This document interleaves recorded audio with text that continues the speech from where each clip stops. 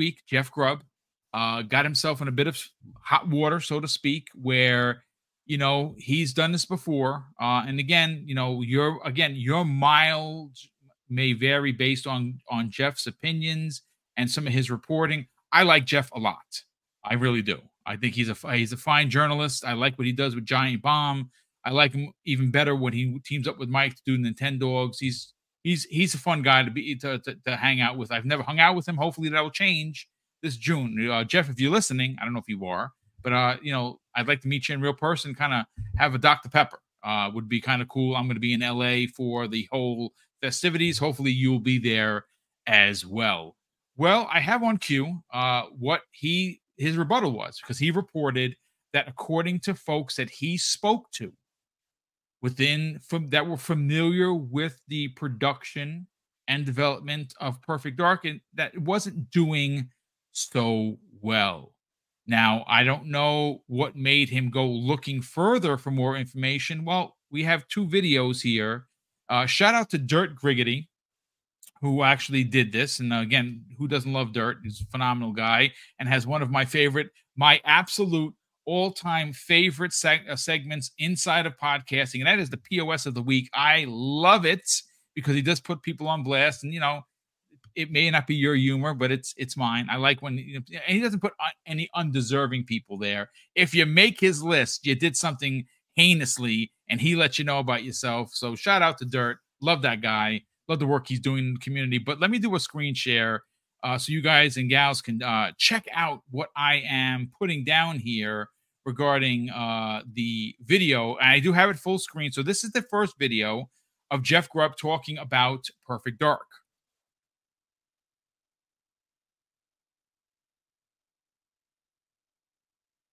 Perfect Dark, get right into it. Okay, so I'm going to rewind. Jeff Grubb, here we go. Let's do this. Hello. I want to give you an update on Perfect Dark and the summer game mess. Let's start with Perfect Dark, get right into it. Earlier this week on the Bombcast, I mentioned that I had heard from a couple of people that it was in rough shape. I've heard that for a while on the corporate side, heard from the development side, something that seemed to line up with everything I'd heard before. And I think this is one of those situations that, you know, as I said at the time, game development is messy and complicated, and these things can come together, you know, at any point during development. And throughout that time, different people can have different perspectives on how the game is going. And some people definitely think, hey, there's things that don't look great and are in rough shape, but just as many, if not more, now that I've had the chance to talk to even more people, think it looks really good and think it's coming together. And yeah, the expectation is that it should be in that showcase next month. Now, I'm not guaranteeing that, but that's the way the wind is blowing. If things change, I wouldn't be 1,000,000% surprised. That's only because we're a month out still. These things are actually still a conversation. They're in flux. I bet they have a pretty good idea of what will be in the show, but how it actually presents in the show, whether it's includes like all the information, like here's a release date. That stuff still is definitely a conversation. And then some things are still like on the bubble about whether they'll be in there or not. We've definitely seen that in the past. Well, I'll get to one of those. Jeff Grubb. So, okay. So what I'm going to do is I have another part of the video. Let me just bring that up over here. Let me just here in a second. He's gonna. It's 44 seconds, or actually it's a minute. 101. So let me just bring the full screen for you folks. This is the second part of what he was just talking about. It's two parts put together. So please take a look and listen. Those here in a second. But really, bottom line with Perfect Dark is the game is not some special case where it's falling apart. I never said development hell. I never said it wouldn't be in the showcase. I just said I heard from a couple of people that they think it looks rough. That's still the case. It's just that situation where for some people, they are really bashing their head against that because it's a big game and it has a lot of issues, just like any big game. And there's a lot of people who are like, no, we have figured out most of those problems. And yeah, there are a few ahead of us, but we're not worried about it. It's just a complicated thing. These things take time, take a lot of money, take a lot of people. And that's definitely the case for Perfect Dark, but it's not in some really bad scenario that's going to prevent it from delivering the way that they need it to necessarily. But, you know, don't take my word for it. It seems like we're going to be able to judge for ourselves here relatively soon. And then do we get a release date? No idea. No idea about any of the details that might be in there. All right, so I'm going to stop sharing. Let me just, you know what? Look, Fuzzy, let's go right to you. This is a big first-party game. It's even bigger because you have someone talented like Crystal Dynamics working on this. This is a game that has been in development minimum since 2020. They did obviously have some storyboarding and things in 2019 because obviously they showed us a CG trailer in 2020. Again, you know, Jeff, for who he knows a lot of people, he has a lot of connections. I'm glad he did, in fact, clarify some of the statements prior because, like I said, people, you know, called him to the carpet, so to speak, about, you know, about it being in shambles, not being ready. And again, obviously, it's not releasing this year. I don't even know if it's releasing next year. But I will say this, Fuzzy, at this point, seeing and I would hope learning their lessons from Redfall, when you have as many games coming out as they do this year. Next year, obviously, potentially, you got Forza Horizon 6, you got Gears, you might have a Halo, right? You remember, all these things are potentially around the corner. You might have a Fable next year. There is absolutely zero rush to put out a game that is going to have issues. By all means, take all the time you need, Crystal Dynamics, and just get the game to a place where it is a next-gen experience, which we're hoping for. Obviously, I have not heard what Jeff heard because I don't have connections like him, but it's a good chance that it's going to show up at the showcase. Let's talk about it. Well, I just want to backtrack on the initiative and what was to be expected from them and some of the things that you could kind of see writing on the wall and doing. We'll fast forward to Perfect Dark. Like the initiative, the actual name itself means they're the ones that get stuff started. Right. And I kind of thought it was an interesting concept. They didn't really go into detail what the studio was going to be doing, but I knew when they were hiring all that top tier talent that egos might wind up getting in the way in some cases, and you're going to have too many cooks in the kitchen kind of thing. And yeah, some of the talent left. They'll say, you know, for whatever reason, it was like not seeing or agreeing on vision, but it's kind of to be expected. If you have that many talented people under one roof, and you know somebody that may not have normally been their boss in the past is now their boss, and they are usually the boss, it could, you know, lead to rough edges. But the initiative name means they're going to get things started. Well, then the whole thing with Crystal Dynamics came up, and it was like, oh, it must be in trouble because they're handing it off to another studio. But it's like, well, the name is Initiative. They got it started, so now they hand it off, and they could go back and start another project to hand off to somebody, or at least that's how I kind of thought it would be. But all of that being said, Crystal Dynamics has had its own issues being acquired by Embracer after Square said they were no longer of use to them, kind of thing, sold them dirt cheap. Embracer grabbed them, and then Embracer realized that they had a handshake deal that couldn't afford to keep them, kind of thing. But they're still hanging on to them. Microsoft came in to kind of save the day, use them as a you know, support studio right now for this IP. But their track record as far as Tomb Raider stuff, with the exception of the you know, the blemish on their record with what was that, the Marvel game that they did, Marvel Avengers, which was out of their wheelhouse normally.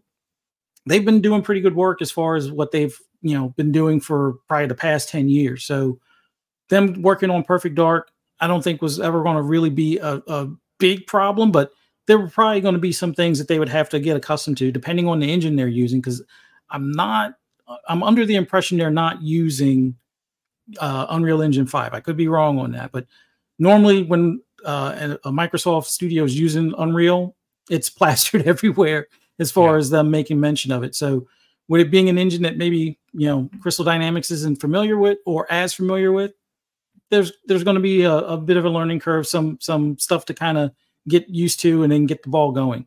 Now, early on, I heard, yeah, things are a little rough, but that's typically the case in the beginning. But I've heard from some people on the inside, and it's not the greatest of connections, but like they've been hearing of play tests or involved in play tests, and things are moving forward. And even Drew Murray had like a playable version before he decided to go back to Insomniac. But yeah, games now take a good bit of time. I'm glad that, you know, Jeff Grubb has now based his you know, speaking on talking to a lot more people, probably at either the studio or involved with the studio or somewhere within the mix or within the reach of that title. Like I said, there's internal testing going on.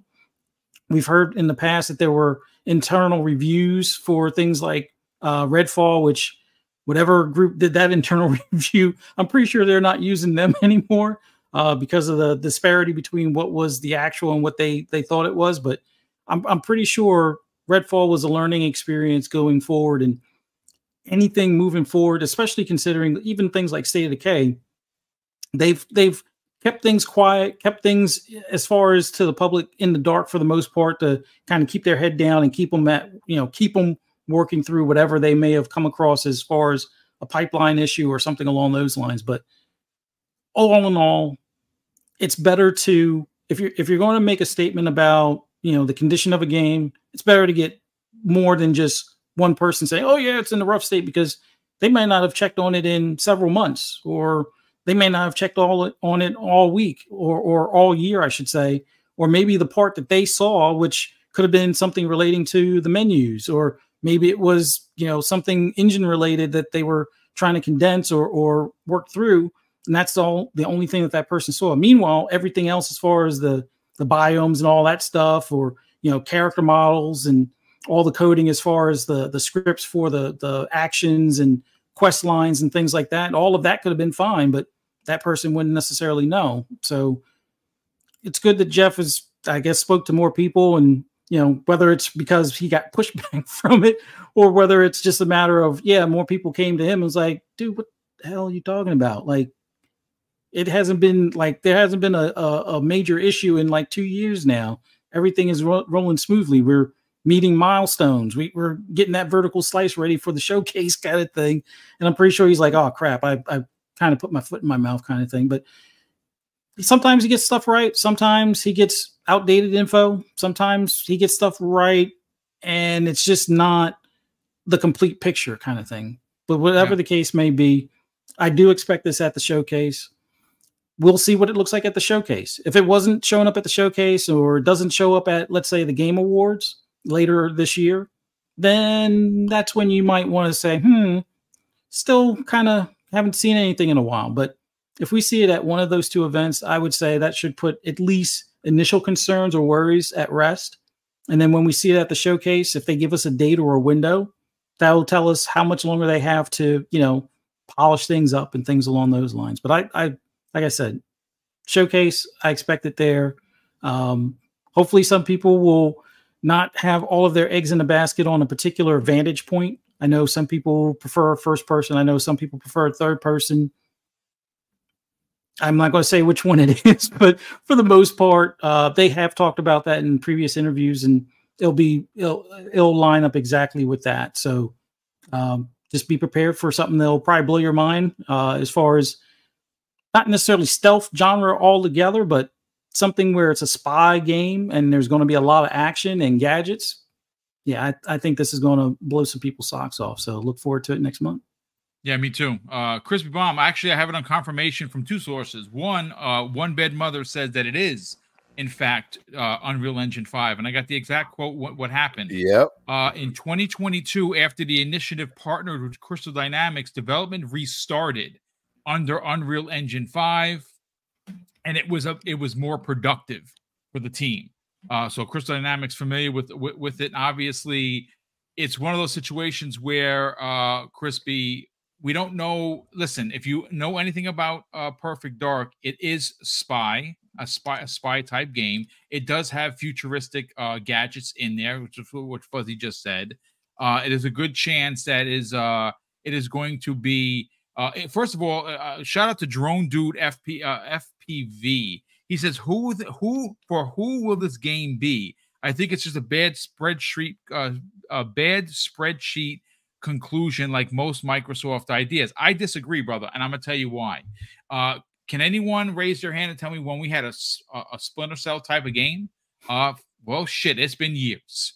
Almost, I think the gen before the last one. We haven't had a good spy game. Perfect Dark, Joanna Dark. Hitman might be that, right?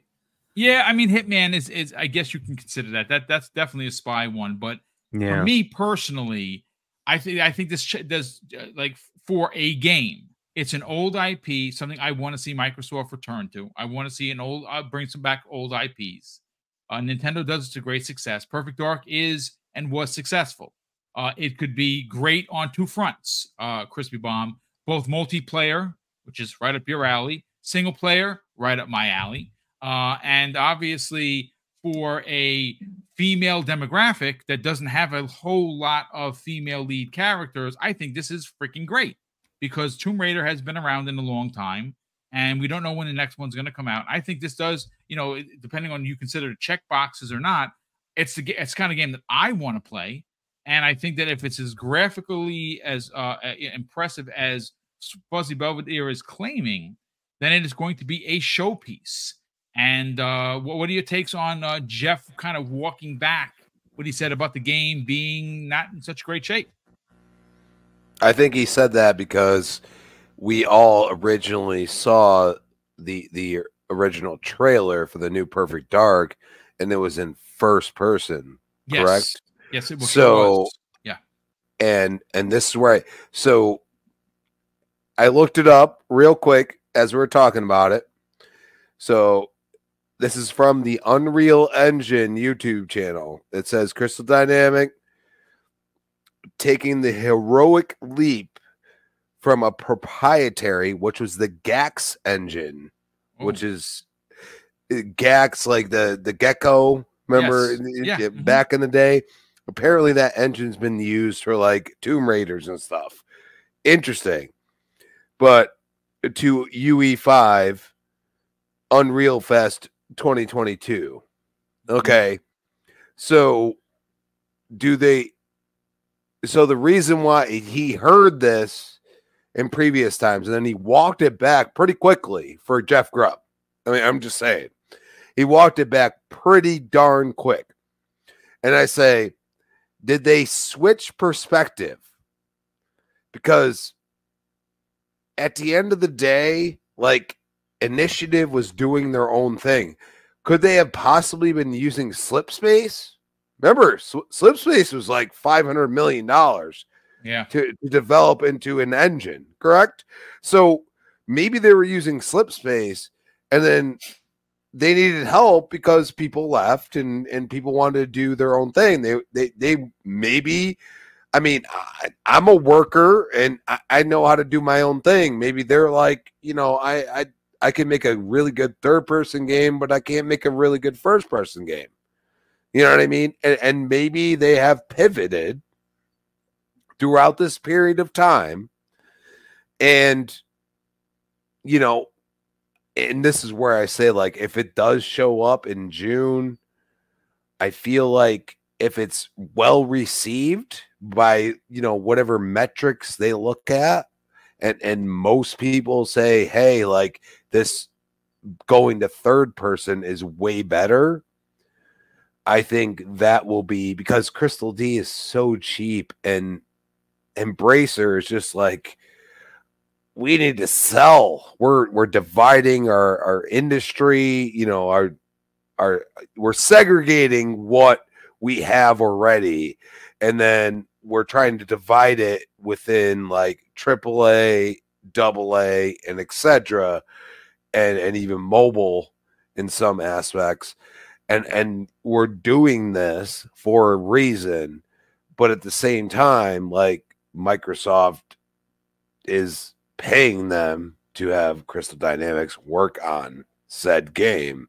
If this is well received, it's within the threshold. They would probably sell at the same price that they bought from Square just to break even on it.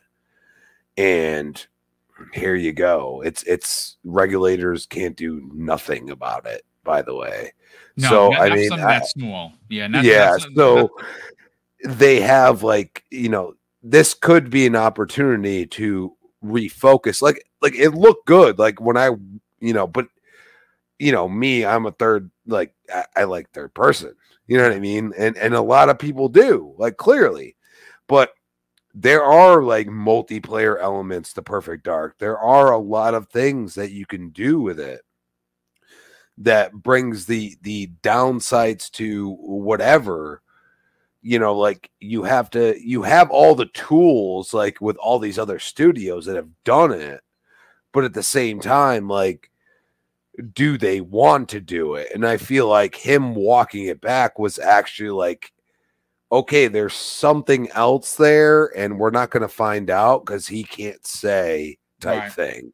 You know what I mean? Because like it's just a little weird how quickly he did it.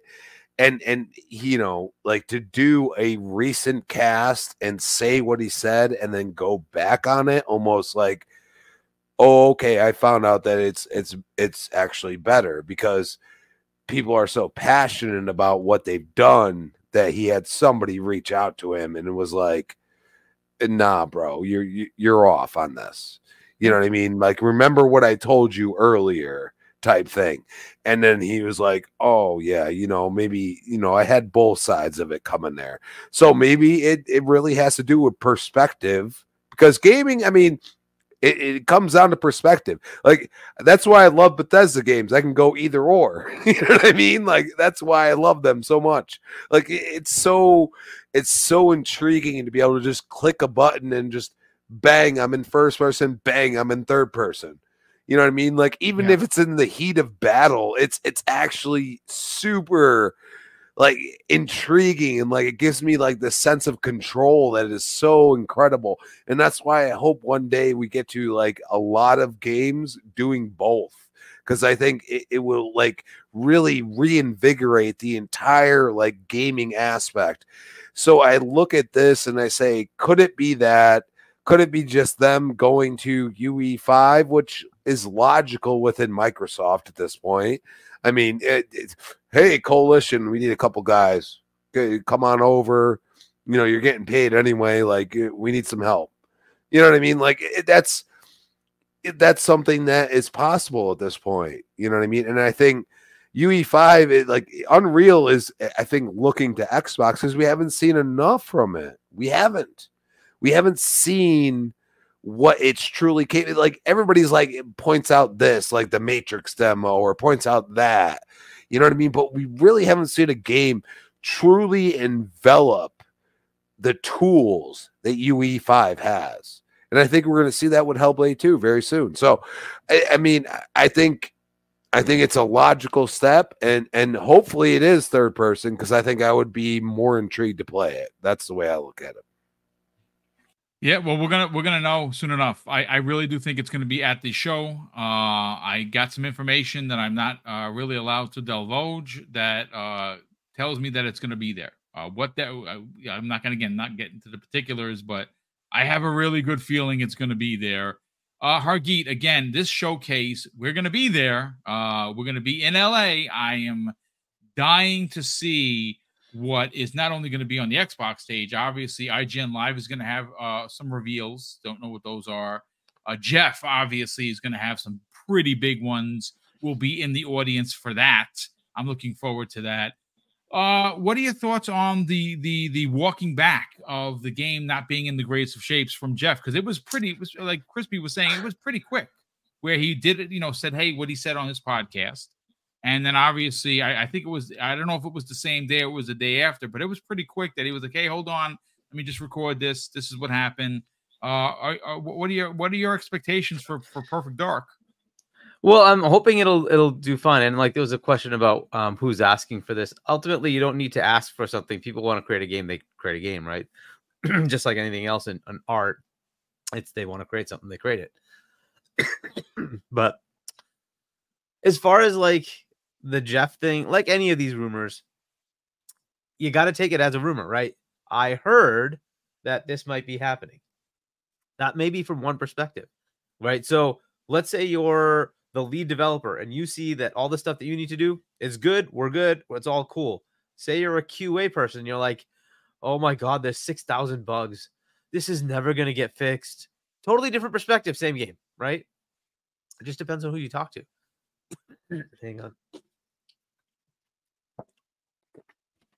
So it could have just been that. He talked to one person and they said, oh my God, we'll never finish this game. It's going to take 20 years. And he talked to somebody who's like a art developer or maybe a lead writer or something like that. And they're like, no, we're hitting our targets. Everything's good. It just depends on who you're talking to, right? You got to take all these things as what they are, rumors. They're not, like things can really coalesce right at the end. Or sometimes they don't. And they ship whatever they can. Take Starfield. Was it really finished? It was finished enough. And then Microsoft came in and said, it's not finished. It's just not finished. We're going to take the hit. We're going to push this out a year. And you fix it up.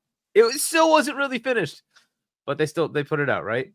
So you never know, right? It just depends on who you talk to, right? If you had talked to Todd, he was happy to release it in 11/11/21. Was it 21? 22? Whatever it was. 22. Right? Yeah. 11/11/22. And Xbox, Phil came in and said, nah, bro, this ain't ready. Not fam. No. Take your time and fix it. I don't care. I'm going to take the hit. So, that's just the way it is. You ask, Bonnie about, or what was it? Jason Lee, was that the guy who was running? I can't remember. Chris Lee. I remember the name of the guy, something like that. Who's running Halo Infinite, right? Jason Jones, I think it was. Was it Jason Jones? Yeah, I can't remember the name of the guy, but the guy that was running it first, and then they moved over to Staten, right? But he was saying, "Oh, we'll be ready for 2020, no problem. We'll have it ready for release." And it's like, dude, what are you talking about? This isn't ready at all. And so then they had to push that out, right? It just depends on who you're talking to. So I'll just take it as that until they release the game and give it to me. I don't know what state it's in. All sorts of art forms. Look, I just wrote a book, right? And I could say, "Oh, look, you mean this book right here that I purchased that you can purchase too?" We'll get to that, folks. I'm an old man. I like the physical copy. It's in my hand, right? But by going through that process, it like, okay, I think I'm done, and then I read it and I'm like, no, I'm not done.